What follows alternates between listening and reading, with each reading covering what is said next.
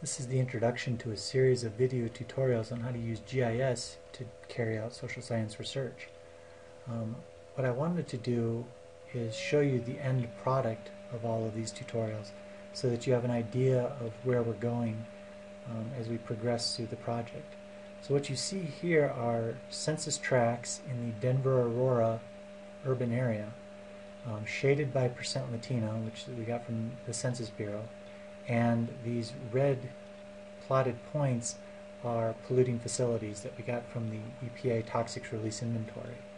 So it really illustrates some of the core functions of GIS, that we can collate data from various sources and bring them together and explore this data to examine relationships and patterns between variables.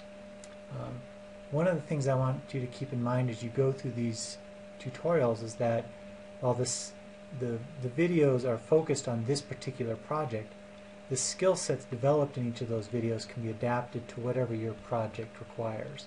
So while this one looks at census tracts in the Denver urban area, you may have a project that looks at counties in Virginia. The same skill sets can be adapted.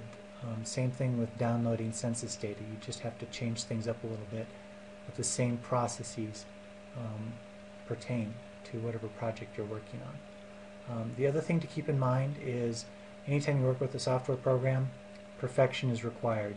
You can't miss any one little thing, so really pay attention to detail.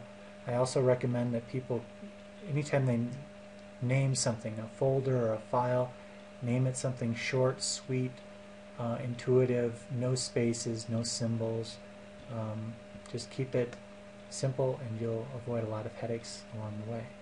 But I hope you enjoy this series of video tutorials and find them helpful. They go rather quickly, so you may have to pause them, rewind or replay them, or watch them more than once to fully absorb them.